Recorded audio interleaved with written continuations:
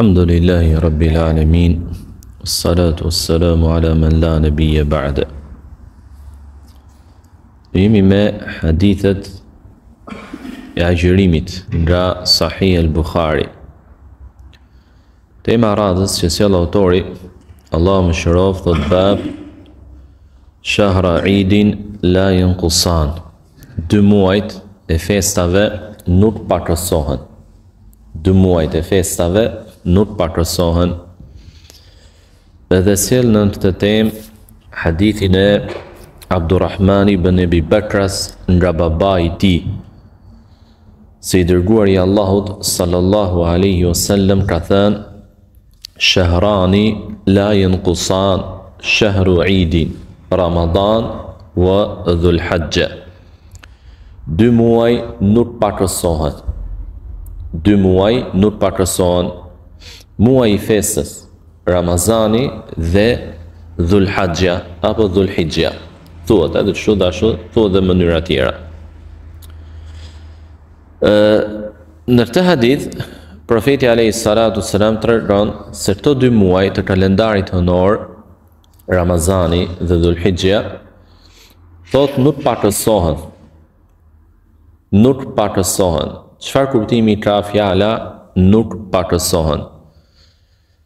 2 mendimet më të mira që i përkrahë al-Hafidh ibn Hajar, Allah më shiroft, është se kuptimi i parë thot nëse Ramazani qëllon 29 ditë, tjetri thot nuk qëllon i plot, tjetri qëllon Dhul Hijja qëllon i plot. Pra asnjëherë nuk ndodh që këto 2 muaj në të njëjtin vit të jenë me 29 ditë. Nëse është njëri pak, do të jetë tjetri i plot. Dhe nëse ndodh të jetë Ramazani i plot, do të jetë Dhul Hijja i 29 ditë. Kurse mendimi tjetër, dhe ndoshta ky është edhe mendimi më i saktë, interpretimi më i saktë, është se nuk pakësohen kuptimi në shpërblim. Pra nëse ndodh që muslimani të agjëroj 29 ditë, ai shpërblehet nga Allahu subhanahu wa taala sikur ka agjëruar 30 ditë, sepse kjo është origjina, që muslimani agjëron 1 muaj të plot. Dhe u quajt festa e fitrit, që është direkt mbas Ramazanit, u lidh me Ramazanin, ndërkohë që ajo është në muajin Shawal, për faktin se kjo festë ndodh pas plotësimit të agjërimit të muajit të Ramazanit. Nuk mund të bëhet më parë, para se plotësohet muaji i agjërimit. Por si festë i përket, si gjykimi i përket Ramazanit, edhe pse si datë është në ditët e muajit Shawal. Prandaj u quajt. Pra Eidul Fitri dhe Eidul Adha, që është festa që ne i themi festa e Kurban Bajramit, dhe që është në muajin Dhul Hijja. Qartë ky hadith? Tema radhës, qaulu nabi sallallahu alaihi wasallam la naktubu wa la nahsubu. Ne nuk shkruajmë dhe nuk llogarisim. Dhe sjell autori hadithin Abdullah ibn Umarit radhiyallahu ta'ala anhuma, se i dërguari i Allahut sallallahu alaihi wasallam ka thënë: inna ummatun ummiyatun la naktubu wa la nahsubu ash-shahru hakadha wa hakadha. Ne jemi ummet analfabet, thot profeti alayhi salatu wasalam. Nuk shkruajmë dhe nuk llogarisim. Muaji është kështu dhe ashtu. Pra 29 ose 30 ditë. Çfarë kuptimi ka ne jemi ummet analfabet? Fillimisht vëllezër, fjala ummije, që ne e përthejmë analfabet, në gjuhën arabe vjen nga fjala nëna. Dhe quhet analfabeti i tillë sepse është në një gjendje të paditur, siç e ka lindur nëna e tij. Siç e ka lindur nëna e tij, sepse njeriu kur i përfiton dituritë, më vonë, duke u rritur, kuptimi ne jemi ummet analfabet thot Ibn Hajar, Allah më shiroft, umet analfabet ata që ishin në kohën e profetit alayhis salatu wassalam. Pra cila ishte gjendja e arabëve në kohën që u dërgua profeti alayhis salatu wassalam? Nuk dinin të shkruanin. Përveç një pakicë prej tyre. Pra shkrimi ishte diçka e rrallë. Shkrimi ishte diçka e rrallë.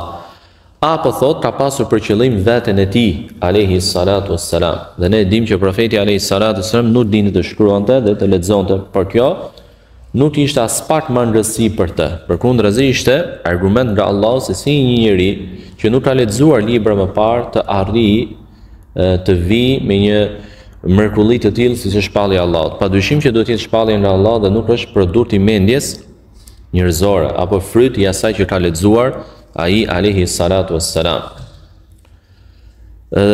Gjithashtu kuptimi që Ibn Tema, Allahu më shërof, flet për këtë hadith, dhe thotë se kuptimi i fjalës së profetit alayhis salatu wassalam, ne jemi umet analfabet, pra që nuk shkruajmë dhe nuk llogarisim, nuk është në kuptimin e lavdërimit dhe të dëshirimit të një gjendje të tillë, pra që të jesh në një gjendje të tillë, por thjesht të tregoj gjendjen e muslimanëve në atë kohë. Si sot Allahu subhanahu wa taala huwa alladhi ba'atha fil ummiyina rasulan minhum. Allahu është ai i cili dërgoi tek umijinët, analfabetët, të dërguar prej tyre. Pra si përshkruajti Allahu subhanahu wa taala arabët e asaj kohe? Analfabet. Prandaj kuptimi nuk është që diçka e tillë është e mirë, e lavdëruar, dhe se muslimani duhet ta dëshirojë një gjendje të tillë. Përkundrazi, thot, në vazhdim të fjalës së tij, kur muslimanët morën shpalljen e Allahut, e mësuan Kur'anin, e mësuan Sunetin, u bën njerëzit më të ditur të kohës. Dhe më pas ndër shekuj u bën njerëzit më të zhvilluar në shkenca dhe të tjera. I dhan botës dritë me zbulimet e tyre. Prandaj nuk është kuptimi që ne jemi umet analfabet edhe në kohët e sotme. Jo, por muslimanët e asaj kohe. Pra cili ishte gjendja e muslimanëve që u dërgua profeti alayhis salatu wassalam? Analfabet. Cili ishte gjendja vete të dërguarit të Allahut sallallahu alaihi wasallam? Analfabet. Alayhis salatu wassalam. Kjo është kuptimi. Ndërsa nuk llogarisim, kuptimi i fjalës nuk llogarisim është nuk llogarisim pra yjet në qiell, lëvizjet e tyre, që të ecim me lëvizjet e tyre, të llogarisim kohët me anë të yjeve. Dhe kjo pjesë e hadithit, thon dietarët, është argument që muslimanët nuk duhet i përmbahen përcaktimit të kalendarit nëpërmjet vëzhdimit të yjeve, siç ndodh rëndom në zonën e Ballkanit. Pra që muslimanët fillojnë Ramazanin dhe din kur të fillojë Ramazani ky një vit përpara, apo edhe 3-4 vjet përpara. Dhe kjo është në kundërshtim me sunetin e profetit alayhis salatu wassalam. Dhe është ndaluar me ixhma të dietarëve diçka e tillë. Pra që muslimanët për të filluar Ramazanin ti përmbahen vëzhdimit të yjeve. Por duhet vështrimi në sumu li ru'yatihi wa aftiru li ru'yatihi. Bëni agjërim me shikimin e saj, pra të hënës, dhe mbylleni atë me shikimin e saj. Tema radhës që sjell autori, Allahu më shiroft, bab la yutaqaddamu Ramadanu bi sawmi yawmin wala yawmaini. Nuk lejohet që Ramazanin ta paraprish me agjërimin e 1 apo 2 ditë. Nuk lejohet që ta paraprish agjërimin e Ramazanit me duke agjëruar 1 apo 2 ditë përpara tij. Pra që i bie ditë nga muaji Shaban, që është muaji përpara Ramazanit. Dhe sjell autori, Allahu më shiroft, hadithin e Buhari's radhiyallahu ta'ala anhu, se i dërguari i Allahut sallallahu alaihi wasallam ka thënë: la yataqaddamanna ahadukum Ramadana bi sawmi yawmin aw yawmaini illa an yakuna rajulun kana yasumu sawmahu falyasum dhalika al-yawm. Nuk duhet që dikush nga ju ta parapri Ramazanin me agjërimin e 1 apo 2 ditëve, përveç atij personi I cili agjëronte edhe më parë, atëherë le ta agjëroj atë ditë, le ta vazhdoj agjërimin e tij. Në këtë hadith tregohet se nuk lejohet që të agjërosh entras për ardhin e Ramazanit në fund të muajit Shaban me 1 ditë apo me 2 ditë përpara. Dhe dietarët kanë përmendur urtësi të ndalimit të kësaj gjëje, duke thënë se ndër urtësitë është që të dallohet farzi nga nafilja. Sepse dim që agjërimi I Ramazanit është farz, ndërsa agjërimi përpara tij është nafile.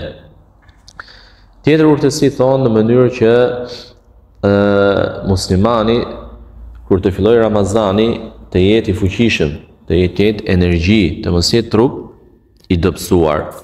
Por edhe për t'ju shmangur agjërimit të ditës së dyshim që është ndaluar, dhe kemi folur për të çështje.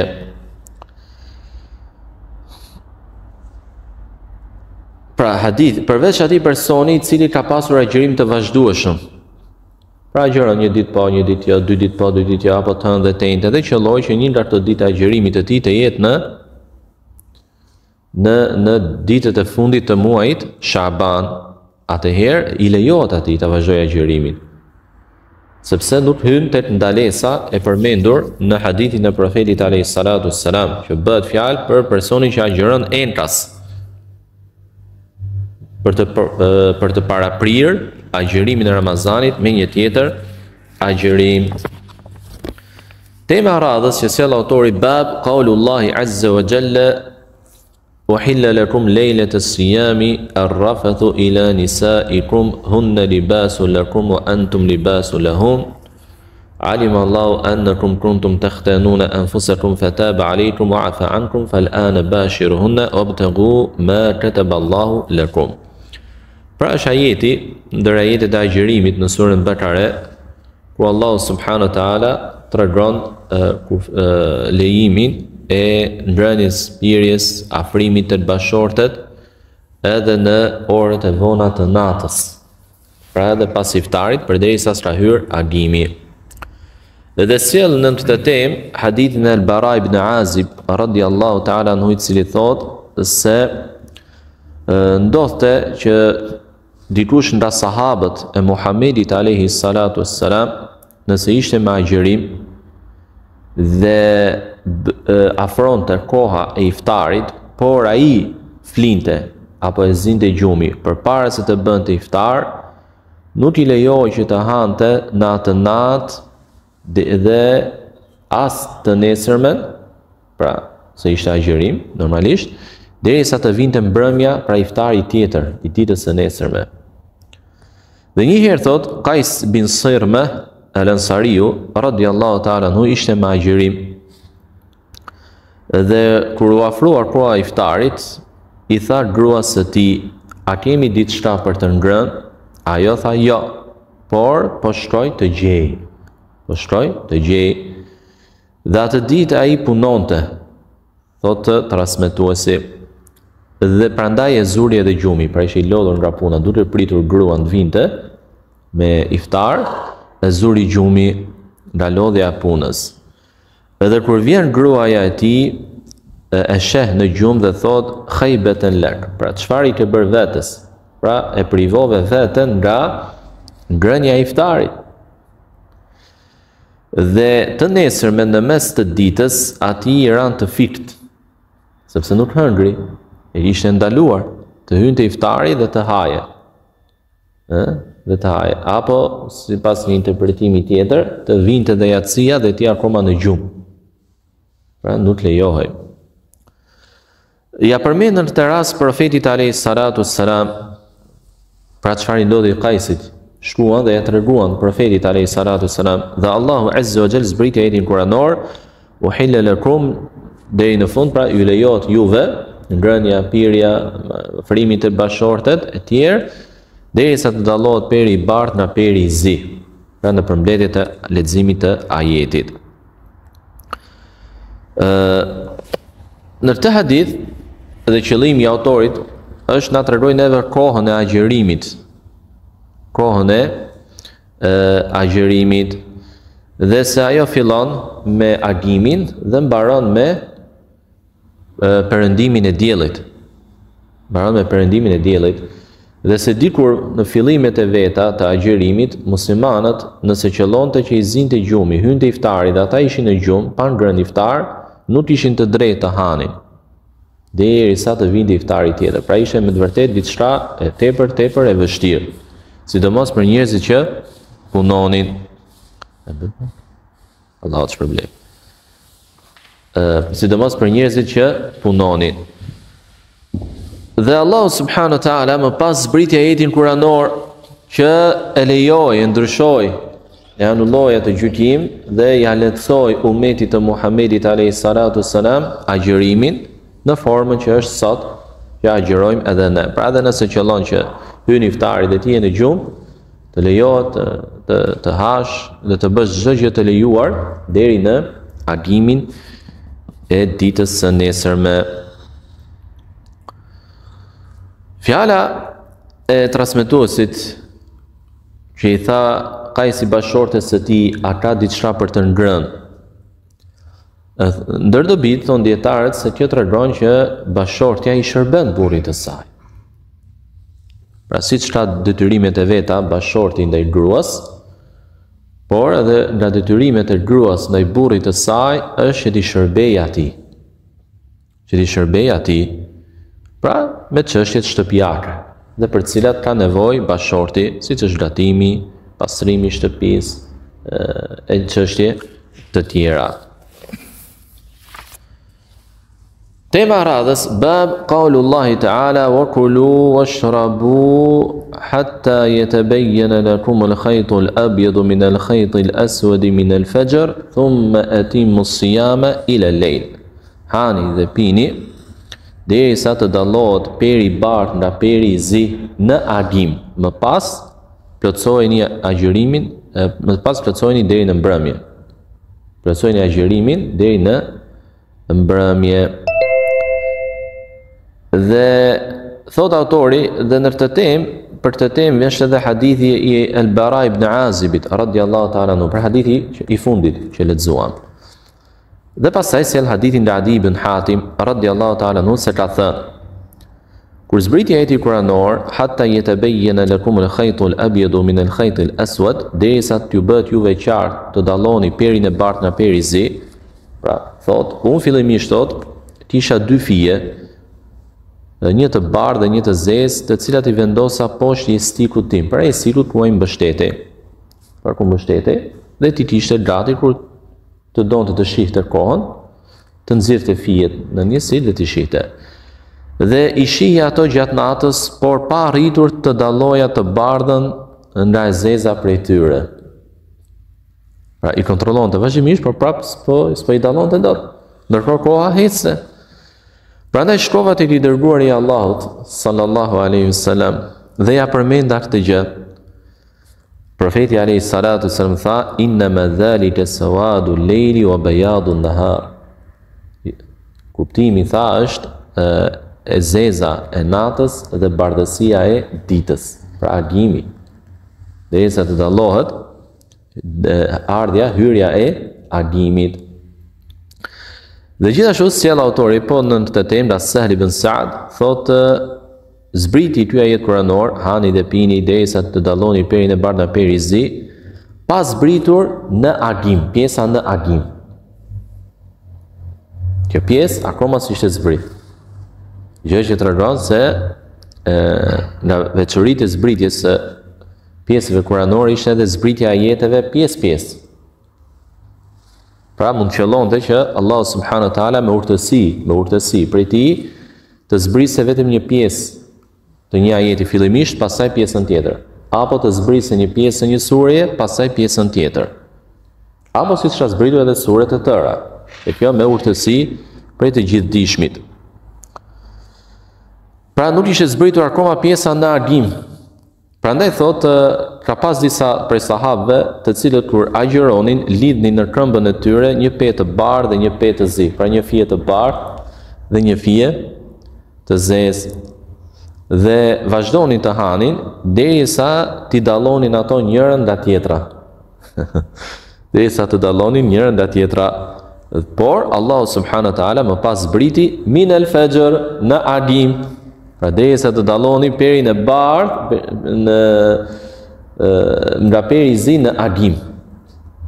Kur thuhet në adim, atëherë kuptohet që bëhet fjalë për perin në horizont, për ndriçimin e horizontit me hyrjen e adimit dhe jo fijet që mund të shkojnë në mend dikujt. Atëherë thot, ata e kuptuan që bëhej fjalë për natën dhe ditën. Çfarë tregon këto dy hadithe? Këto dy hadithe tregojnë, kanë një dobi të madhe këtu, një dobi të bukur. Dobia është se nëse muslimani e kupton pjesën kuranore në mënyrë të gabuar dhe ai është i justifikuar në këtë gjë. Është i justifikuar. E kuptoi gabimisht. Dhe është i justifikuar. Atëherë nuk merret në llogari për këtë gjë. Pse? Sepse dihet, vëllezër, thon dietarët, që peri i bardh, fija e bardh nga fija e zezë dallohet pasi ka hyrë adimi. Pra ata kanë vonuar syfyrin e tyre. Kanë ngrënë edhe pasi ka hyrë adimi. E megjithatë thon, profeti alayhis salatu wassalam nuk i urdhëroi që ta përsërisin agjërimin. Është dobi e rëndësishme kjo. Nuk i urdhëroi që ta përsërisin agjërimin, pra të bëjnë kaza. Gjithashtu tregojnë se sahabët bënin ijtihad, pra përpiqeshin që ta gjinin kuptimin dhe gjykimin e çështjes. Dhe nëse ijtihadi i tyre ishte i sakt, e miratonte atë profeti alayhis salatu wassalam. Por nëse ishte i gabuar, e saktësonte dhe korrigjonte apo e refuzonte atë profeti alayhis salatu wassalam. Pra kjo temë tregon për ndër të tjera për fillimin e kohës së agjërimit dhe që është hyrja e adimit. Tema radhës, bab qaulu nabi sallallahu alaihi wasallam la yamna'ukum min suhurikum adhanu Bilal, të mos ju ndalojë nga syfyri ezani i Bilalit. Kjo temë është pjesë nga hadithi i profetit alayhis salatu wassalam dhe qëllimi i autorit dhe i shumë dietarëve të tjerë që i titullojnë temat me pjesë kuranore apo hadithe profetike është nga edukata me librin e Allahut dhe sunetin e profetit alayhis salatu wassalam. Pra muslimani gjithmonë duhet përpiqet të flasë me shpallje dhe të japi përparësi shpalljes. Pra në vend që të sjellë një temë të formuluar nga ai, sjell direkt fjalën e profetit alayhis salatu wassalam. Dhe kjo është edukat dhe respekt për sunetin. Përcjell nga Aisha radiallahu ta'ala anha se ka thënë Bilali e thëriste ezanin natën. Dhe i dërguari i Allahut sallallahu alaihi wasallam tha: "Kulu washrabu hatta yu'adhin ibn Ummi Maktum, fa innahu la yu'adhin hatta yatlu'a al-fajr." Hani dhe pini derisa të thëras ezanin ibn Ummi Maktumi, sepse ai nuk e thërret pa lindur adimi. Pra vetëm kur lind adimi e thërret ezanin. Dhe thot El-Qasim, dhe ndërmjet ezaneve të tyre, pra ezanit të Bilalit dhe ezanit të Ibn Ummi Maktumit, koha ishte sa që shkoha hypjes së njërit dhe zbritjes së tjetrit nga vendi ku thirrej ezani. Së pari çfarë tregon ky hadith?